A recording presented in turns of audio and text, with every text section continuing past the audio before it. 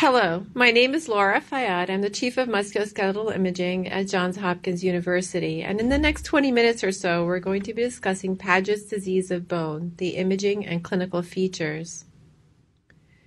Here's a picture of Sir James Paget. He's the one that described the disease entity that we now know as Paget's disease, originally as osteitis deformans in 1877, to describe the multiple deformities that he had observed with this entity. It's important as radiologists to realize that after osteoporosis, Paget's disease is in fact the second most common disorder to affect the elderly in the United States. So it would behoove you to learn a lot about Paget's disease. Paget's disease is a chronic metabolic disorder that is slowly progressive. It's characterized by abnormal and excessive osseous remodeling that we see here in the mosaic pattern that results in this histological slide that is related to the increased bone turnover. As I said, Paget's disease is a very common entity. So 4% of people over the age of 40 are afflicted with this disorder and 11% over the age of 80, although we have observed that the disease prevalence is declining for unclear reasons. Males are slightly more commonly affected than females, and certain regions of the world are more commonly affected by Paget's disease. So in the United Kingdom, for example, there's a much higher percentage of the population affected than in Australia, Western Europe, and the United States, and the disease is rare in Scandinavia, Asia, the Middle East, and Africa. The etiology of Paget's disease to this day is unclear. It is thought that it could be related to a slow viral infection because the giant osteoclasts that you see here with osteoclast overactivity are a feature of Paget's disease, but they're also a feature of viral disease. Other etiologies have been proposed, which include vascular, genetic, immunologic, metabolic, and even neoplastic etiology. The clinical presentation is variable and ranges from completely asymptomatic to a patient presenting with localized pain and tenderness. They can have big bones and bowing deformities or kyphosis if Paget's disease affects the spine, and decreased range of motion. So here's a patient with asymptomatic Paget's. This is something you will encounter fairly commonly. It's a radiograph of the pelvis for right hip pain. And you see that Paget's disease is affecting the left hip with cortical and trabecular thickening, as well as slight expansion of the bone compared to the right side. Another case affecting the whole right hemipelvis, and it's asymptomatic. And again, because this is a fairly common entity, you will encounter this on routine CT scan obtained for reasons other than evaluating the skeleton. And this is Paget's disease of the left hemipelvis. And we'll talk about the features a little bit later. As I said, the clinical presentation includes an asymptomatic presentation as well as a person presenting with enlargement of the skeleton and localized pain and tenderness as various deformities and decreased range in motion. So here you see a bowing deformity associated with all the bone remodeling of Paget's disease, and here a through-and-through fracture. And we will discuss the complications a little bit later on in this talk. Severe complications can also occur. So there is involvement of the skull base, then there can be basilar invagination. There can be neuromuscular complications related to, say, pathologic fractures in the spine and cord compression. And if the chest rib cage is involved, then cardiovascular complications can also ensue. So, as I said yet again, Paget's disease is fairly common, and you will encounter it as a radiologist and probably be the first one to suggest the diagnosis. And if you see it on the radiograph, then you can suggest serum alkaline phosphatase as a lab study that correlates with disease activity in Paget's disease. There are other laboratory studies that are used less frequently that include urinary measures and serum osteocalcin, but these are less reliable for measuring disease activity. Of note, the serum calcium is usually normal. unless there's been a fracture or because of the increased bone turnover, secondary hyperparathyroidism develops and changes the calcium level. This is more commonly a polyostotic than monostotic disease, although in 10 to 35% of patients, the disease starts as a monostotic form. It typically affects the axial skeleton more than the appendicular skeleton. So here is a distribution, the common sites of affliction, and you see the lumbar spine, the sacrum, and the pelvis are most commonly afflicted, also the skull and the femur. Less frequent sites include the proximal humerus and scapula, the cervical and thoracic spine, and even the hands and feet. So let's talk about imaging of Paget's disease. Well, you will encounter Paget's disease on all the modalities. Radiography is our mainstay primary modality on which you'll probably see it frequently, and you should be familiar with the classic triad of Paget's disease. 1, there's a thickened cortex. 2, there's accentuation of the trabecular pattern. And 3, you can see there's a relative increase in bone size compared to normal bones. Now, depending on the phase of Paget's disease, we may not realize all the components of this triad, and we'll talk about the phases now. So the natural history includes 3 phases. First, the lytic phase, or the incipient active phase, in which osteoclastic resorption predominates, and hence you have lysis.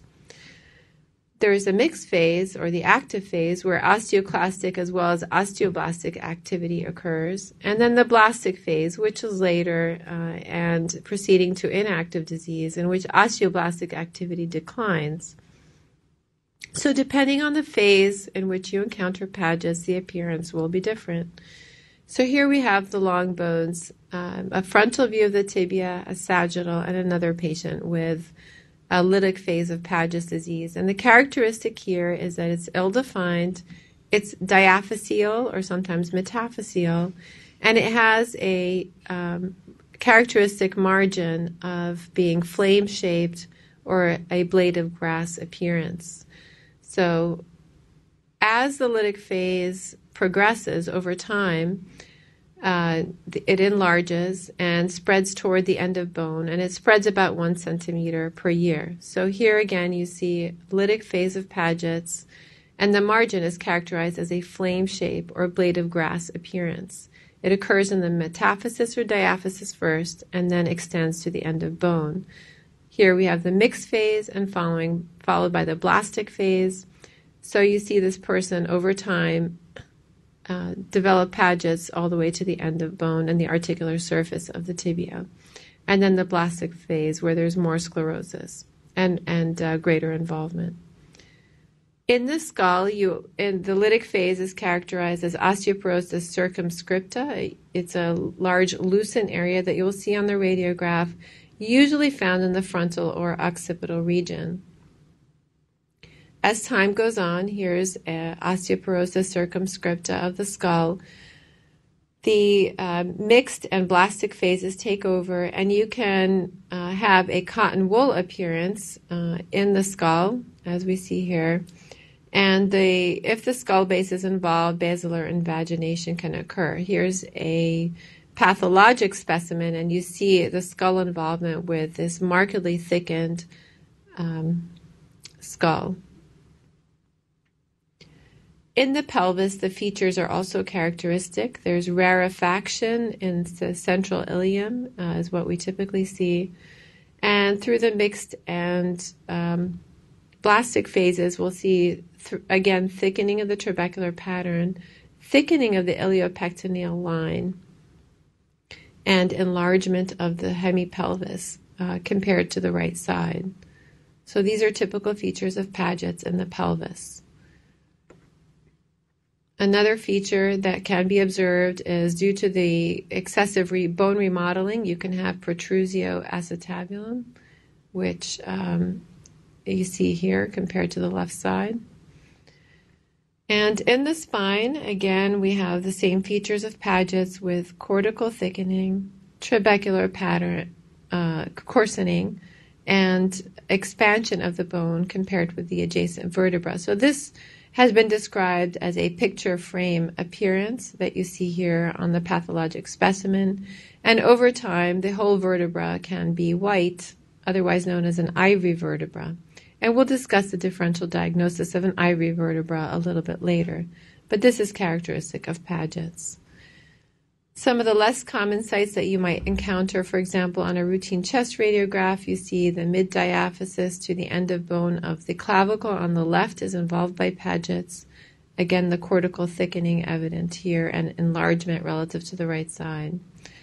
Other less common locations, the calcaneus and the patella, and you see again the whole bone is involved with coarsened trabecula, cortical thickening, and expansion.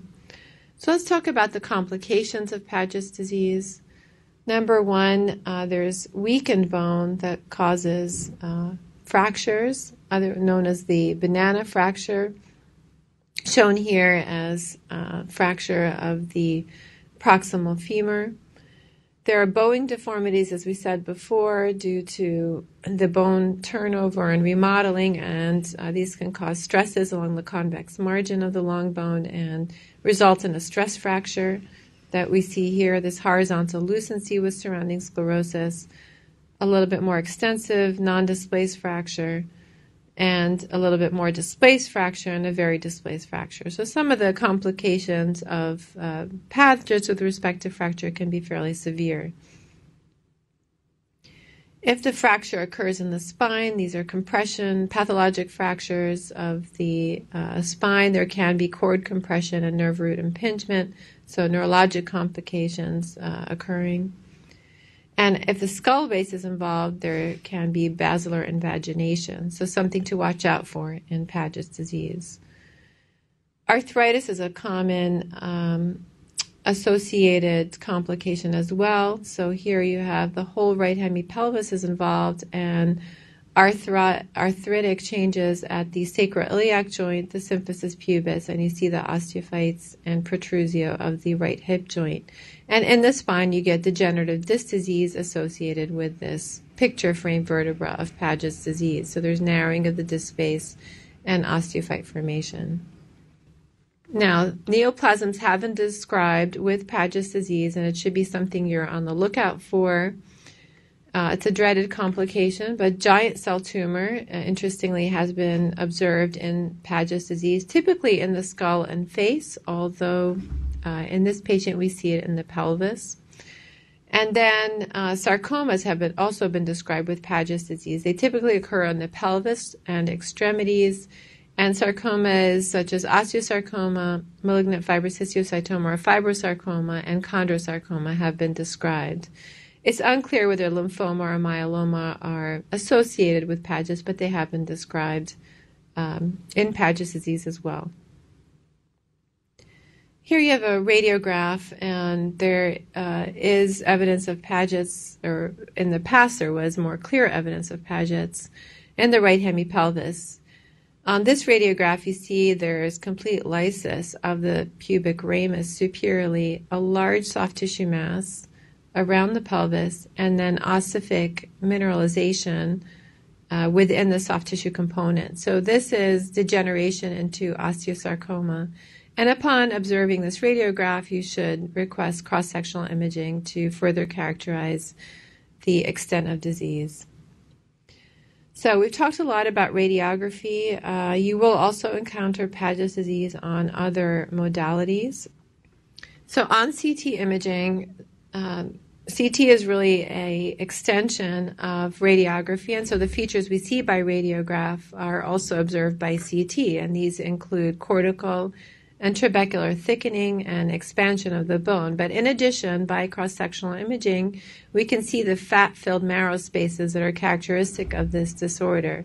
When you see a lucent area within the Paget's bone, Pagetic bone, you should always check for Hounsfield units and make sure this is fatty marrow and not soft tissue density that might be characteristic of malignant degeneration. So you see here, this is fatty marrow similar to subcutaneous fat. And another patient with Paget's disease, you see the cortical trabecular thickening and the interspersed fatty marrow elements. Here's a patient, again, large fatty spaces as well as a pathologic fracture through the area of Paget's. And on MRI, similarly, we have the features of expansion, cortical thickening, trabecular coarsening, but the important feature to recognize that there's is fatty marrow spaces that are present within the pagetic bone, and that helps you with the differential diagnosis. So here you have a distal femur that's involved. Again, it's an enlarged femur compared to the right. There's cortical thickening, trabecular coarsening, and you see all the fatty marrow spaces on the T1 weighted image. By stir imaging, you can see hyperintensity, perhaps until the very inactive blastic phase where the signal intensity can be closer to normal. And one thing to know is that this is a very hypervascular disease. And if you do dynamic contrast enhanced imaging or just a static post-contrast study, you will see a lot of vascularity within the area of Paget's disease. And that should not dissuade you from the diagnosis or make you nervous or make you wonder if there's malignant degeneration, because this is an expected feature of the disorder. So hypervascularity is a characteristic of Paget's disease. So let's talk about somewhat atypical appearances and the differential diagnosis of Paget's. Here you have a patient, two views of the forearm, and you see that we have an abnormality extending all the way to the end of bone, which is something we do see with Paget's. We do see that there's cortical thickening, although there is also exuberant periosteal reaction, perhaps some spicules, a lot of bone remodeling. We do see expansion, and we do see trabecular coarsening, perhaps at the distal margin here at the end of bone. So in reading this radiograph, you might be concerned that this is something other than just Paget's disease, even if you thought to yourself that there probably is some underlying Paget's. You might be concerned that there's a bone-forming tumor in the central portion of this lesion. So it would be perfectly acceptable to order cross-sectional imaging. But it is also good to know that there are pseudomalignant lesions in Paget's disease that have been described. Because of the excessive bone remodeling, you can really have exuberant periosteal reaction. However, cross-sectional imaging is always a good idea to make sure there's no associated malignancy. Now, in the lytic phase of Paget's disease, I think this is the most challenging phase to diagnose. Something you need to keep in the back of your mind when looking at radiography. Here you have distal radius. There's a lytic area with an ill-defined margin. And you might think about the differential diagnosis for lytic lesions. In this location, since it's toward the end of bone, you could think about giant cell tumor, for example, or even malignancy. But the thing I want to remind you of is that there is this flame shape or blade of grass appearance that's associated with Paget's. And upon reading this radiograph, something you could do is suggest an serum alkaline phosphatase and follow this patient over time to see how the phases develop. So something to be aware of in the morphology. I show this as a somewhat atypical appearance in that the location is a little bit atypical toward the wrist, since Paget's disease is more common in the spine and lumbar spine and pelvis. Here we have an enlarged vertebra that's an ivory vertebra. And as we said, this has been described with Paget's disease. What else could this be? Well, the differential diagnosis you should keep in mind is lymphoma, metastatic disease, and Paget's disease. So you will search for evidence of Paget's disease elsewhere in the skeleton, and of course, evidence of lymphoma or metastatic disease elsewhere as well. So let's just talk about the differential diagnosis of Paget's or metastatic disease.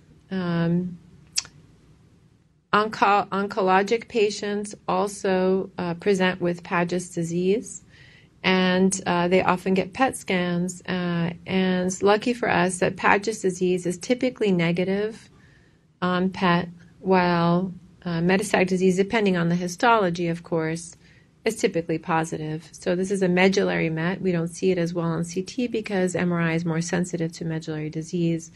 And this is a negative Pagetic bone on the other side. What about this case? Is this metastatic disease, or could this be Paget's? Well, what we can observe is that although there appears to be some coarse interbecula, perhaps, much of the spaces are not fat-filled, but a little bit more dense. And certainly there are discrete areas of sclerotic foci. This is a lytic lesion that was not fat density, but soft tissue density. And the involvement is very diffuse, the entire visualized skeleton. So we also have absence of the triad of Paget's disease that we expect, which includes the cortical thickening, in addition to trabecular thickening and expansion. It's also very diffuse, and while Paget's disease is monoostotic, it's not so uniformly diffuse like this. So this is metastatic prostate cancer. So in summary, we discussed the fact that Paget's disease is a chronic, slowly progressive metabolic bone disorder. Its clinical presentation ranges from asymptomatic to having severe complications. And the imaging presentation is really related to what phase the Paget's disease is in, the lytic phase probably being most challenging of the three. And remember that it's fairly common, and so you will encounter Paget's disease on multiple modalities. Thank you very much.